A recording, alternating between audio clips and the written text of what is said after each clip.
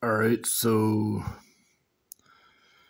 I I just got a response from Nobel Physicist Brian Josephson, who asked me about Basil J. Hiley's paper on how thinking, how one thought flows into the other thought, and Professor Hiley, he uses the same analogy of the flowing in music.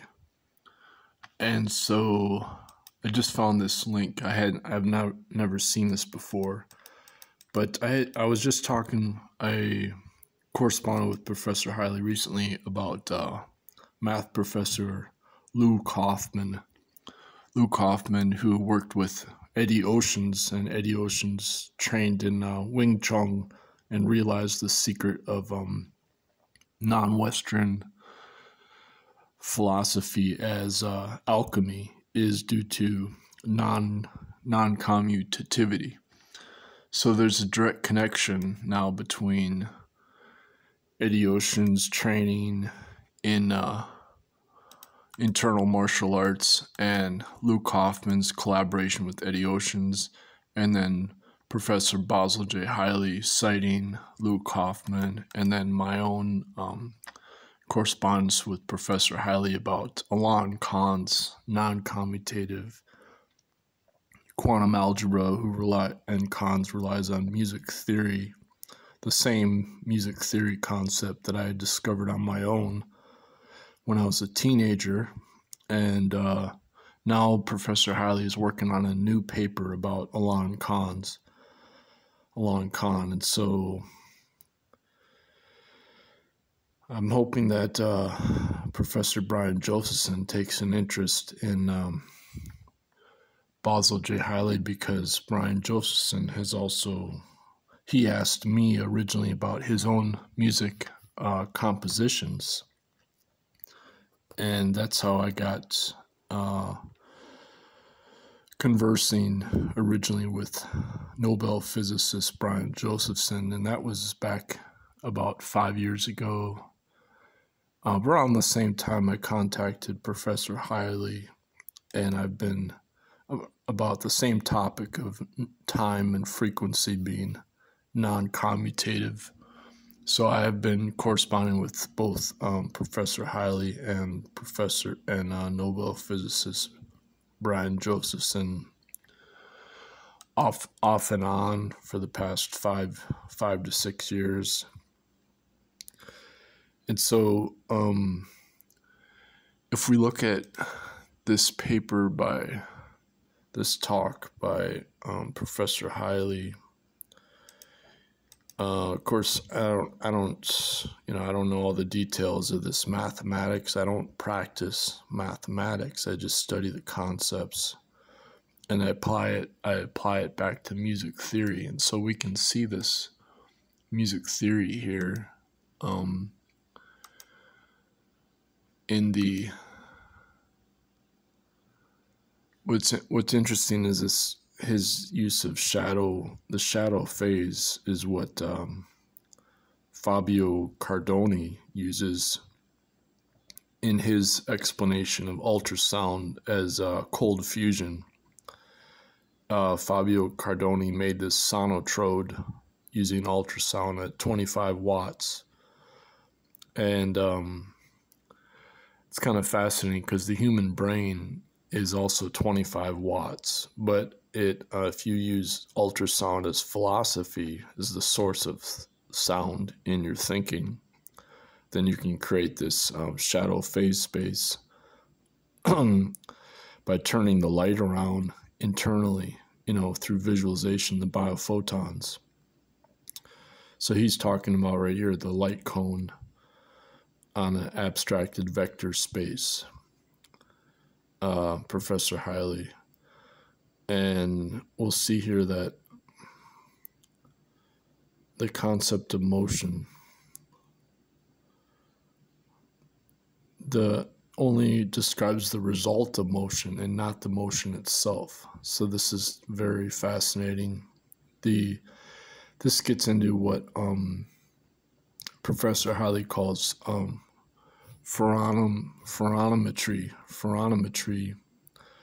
which is a Greek word for motion that has no cause. It's just a flowing as a going to and so now he connects this back to the mathematics of Hamilton and then Grossman.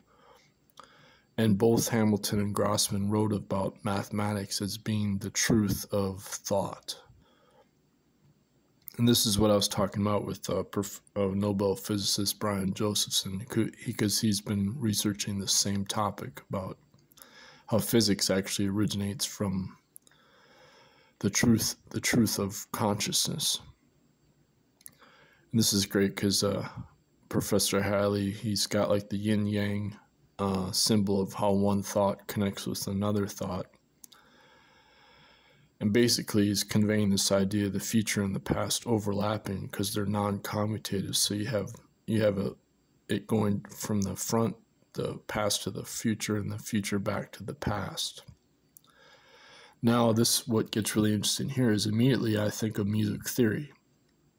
So if you think of time, and then you have the octave as 1 and 2, and now they're the same pitch.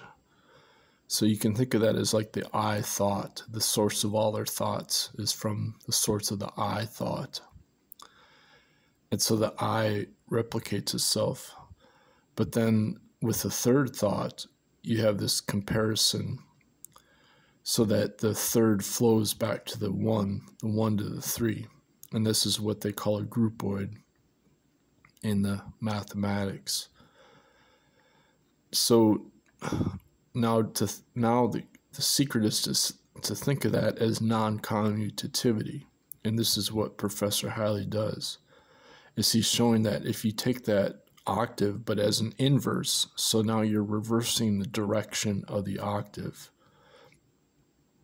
And so you get a unity, but the unity is itself a complementary opposite in time as the future and the past overlapping. And that's what is this process of becoming that then is called an idempotent by, I think maybe, I don't know who was the first to use that terminology. So you have this inverse process. And then now he quotes Luke Hoffman. But of course, if we bring that back to music theory, we know exactly what that inverse process is, because 2/3 is the perfect fifth as an undertone, which would be C to F, whereas 3/2 is the perfect fifth as an overtone, which would be C to G. So just this right here, just this equation, it captures what Alon Kans calls 2-3 infinity as the secret of the foundation of reality. So it's extremely simple, yet it's very radical because it was covered up by Plato and Archytas when they created the symmetric irrational magnitude as the origin of music theory. But if you look just at this, we have the truth of music theory as an infinite process of becoming, as the yin and yang. So he's replicating the same concept that I've been talking, that I originally called it complementary opposites in music theory, but Alon Kans, he explains the same concept in terms of music theory. And so Professor Hiley, like I said, he uses that same metaphor of music as as a great example of the flowing of the future and the past, like back from the future reversing back into the past. And so the future is guiding the music of the notes, the ordering of the notes in time is what creates the meaning of the music, the emotional meaning.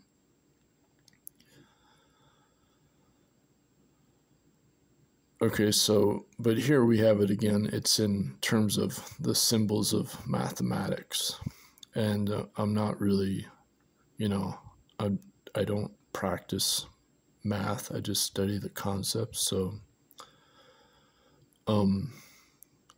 Oh, he's got the great quote from Einstein again. This is great because B.G. Siddharth has the same quote of Einstein. Einstein referring to the non-commutative Heisenberg method. He doesn't say it's non-commutative, but he calls it the Heisenberg method. And this would give us the principle of the space-time continuum. Or no, we must give up the symmetric space-time rest frame. That's essentially what Einstein is saying. We're going to have to give up the symmetric rest frame in order to have this purely non-commutative quantum algebra description of reality. So it's just awesome that Professor Hiley has this Einstein quote, just as B.G. Siddharth also has in his non-commutative physics analysis. Now, did they? I don't know. They must have both found this independently. Both B.G. Siddharth and Professor Basil J. Hiley found that same Einstein quote and realized that that was the secret truth of reality, that Einstein had stumbled upon it, but he hadn't really focused on it. Okay, so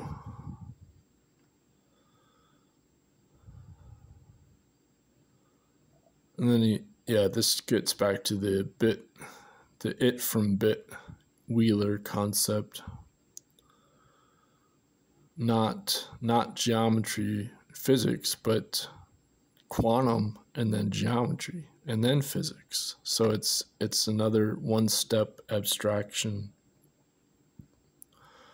So that's quite fascinating that the quantum non-commutativity is before mathematics. And this is my whole point too, that that's what gets you into quantum biology, which is what Nobel Physicist Josephson is emphasizing, as is Professor Hiley, that quantum biology is actually before quantum physics. Okay, so now we're going to get into how do you convert it back into commutative standard physics.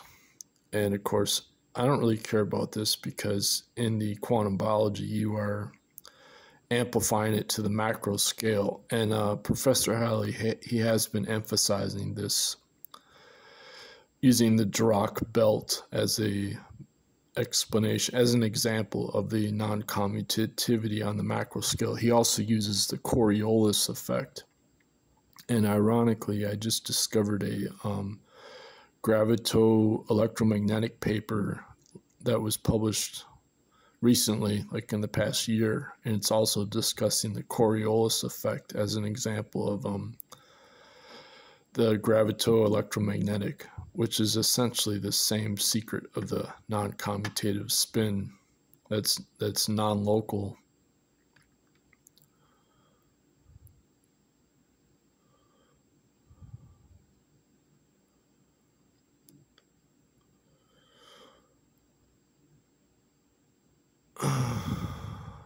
So here he's just combining, he's combining the commutative.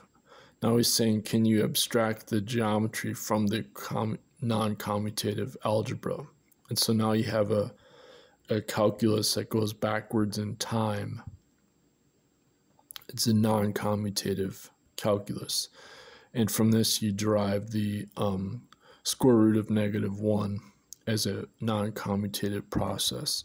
And this is also what math professor Luke Hoffman does. And, we can take this back to the octave, the inversion of the octave being actually non-commutative. Whereas in standard music theory, they assume that the octave is a symmetric geometry. Okay, so the quaternions. All right, so now you're getting into the matrices. And showing that the matrices are actually non-commutative. and then relating that back into the circle as the calculus, the polar geometry. And this gets you into the groupoid analysis. Yeah, here he says polar right there. And you combine that with a temporal. And so then you get this same 1 plus 1 minus 1. This is what Luke Hoffman talks about also. So this is what I just call it the 2/3 and 3/2, because the 1 is not a wavelength. It's a process in time as plus 1, minus 1, because if you have a 2/3 frequency, then you have a wavelength that's 3/2, but that's larger than the 1 as a wavelength to 0.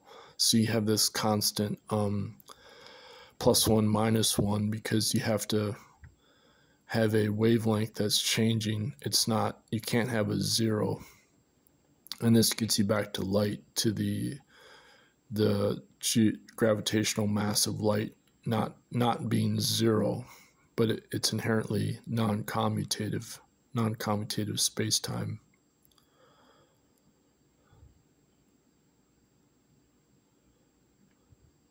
So I don't, I don't do all this mathematics. I don't do the physics.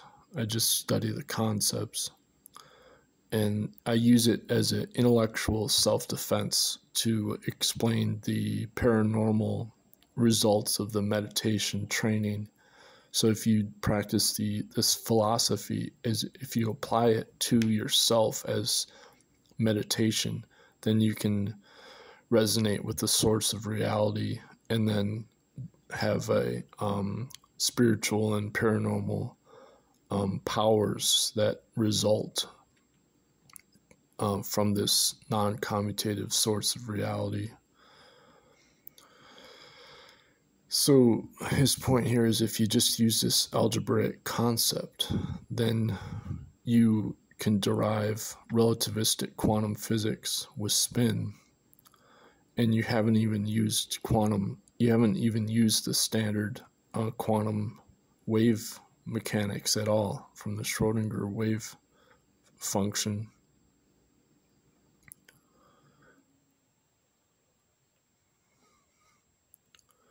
So these are the different particles: the Dirac particle, Pauli particle, Schrodinger particle. This is what Professor Hiley, he explains how he can derive all this just from the non-commutative algebra. And it's a macro, so you get a macro scale, because the non-commutativity is not limited to the quantum scale, because there's no collapse of the wave function. And so this solves all the paradoxes of quantum physics that previously could not be explained. Like Richard Feynman, he just says, well, it's a mystery, you can't understand it.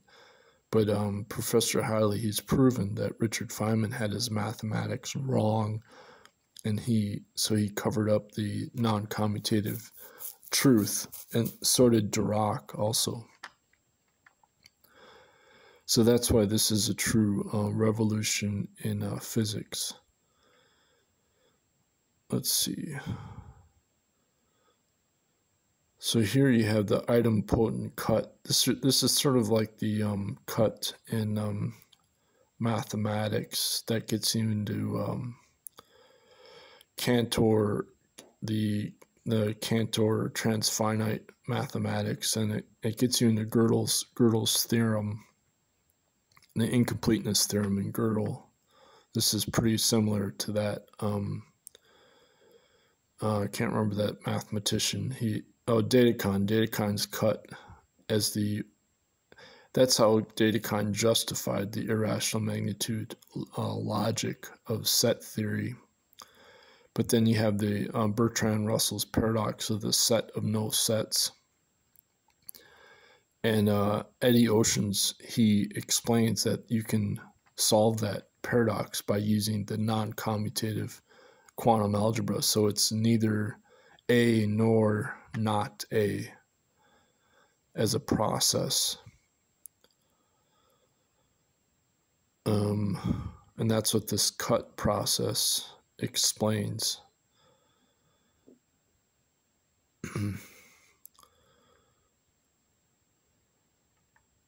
So you're changing the order of it.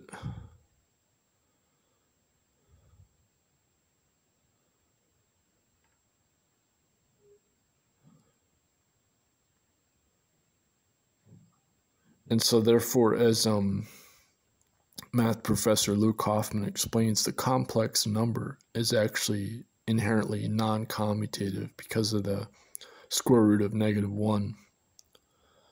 Whereas normal standard physics assumes a complex number is a commutative geometry based on the real numbers, and therefore, if you can take a complex number, you can turn it into just two sets of real numbers, and therefore you can ignore the non-commutativity. But that's not accurate.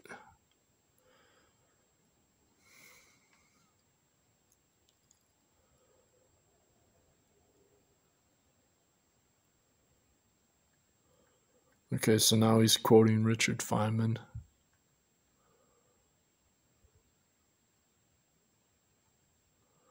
And then he's taking that back to physics with light cones, and this is getting pretty awesome here. Because as soon as you get into light cones, you can get into black holes and the black hole singularity.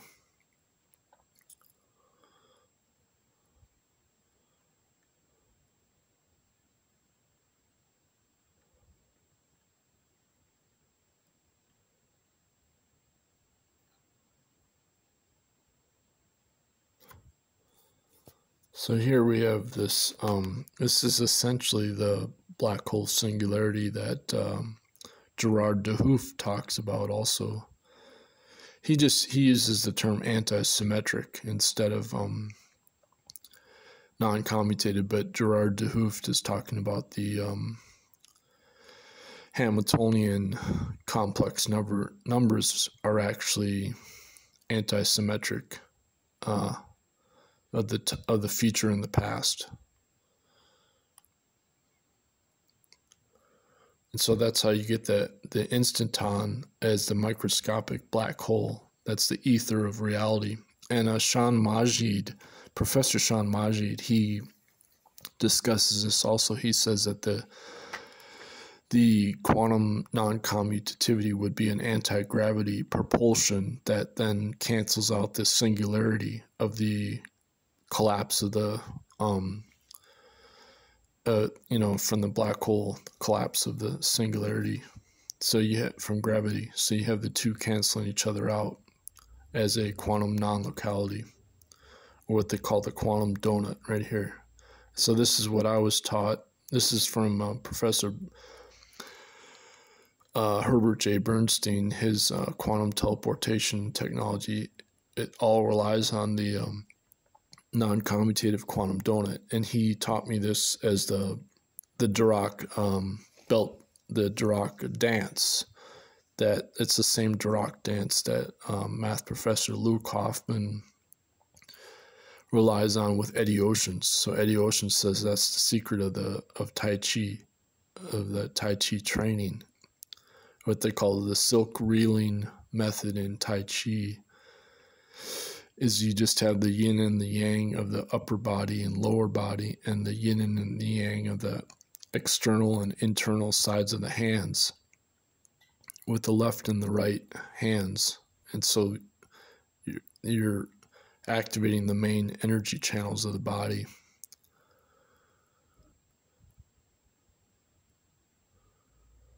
Okay, so we can think of this in terms of music theory. And so they're saying because it's non-commutative, therefore you have the square root of -1 as the secret of Planck's constant, because if you put Planck's constant equaling 1, therefore the average energy of light is no longer a pi over 4, it's no longer a 4 over pi symmetric sphere, which is the assumption of the H bracket in Planck's constant. But instead you have this is the squaring of the amplitude right here as the Born rule.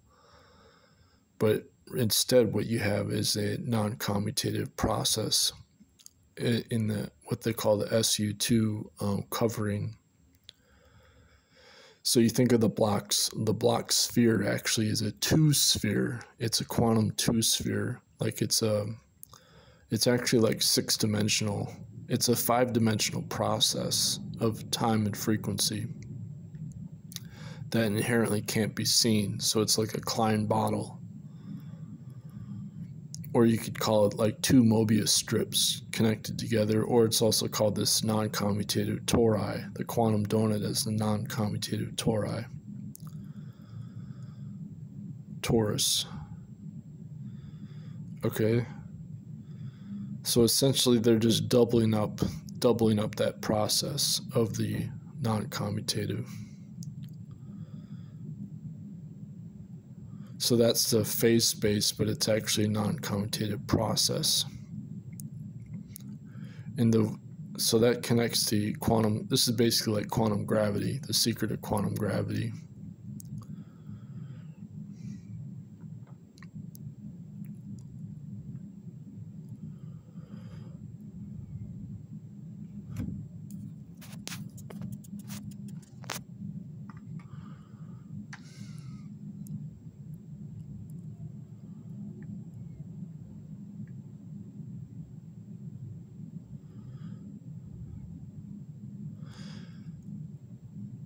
Okay. So now he's getting really abstract. Like how do you derive points in space from the process?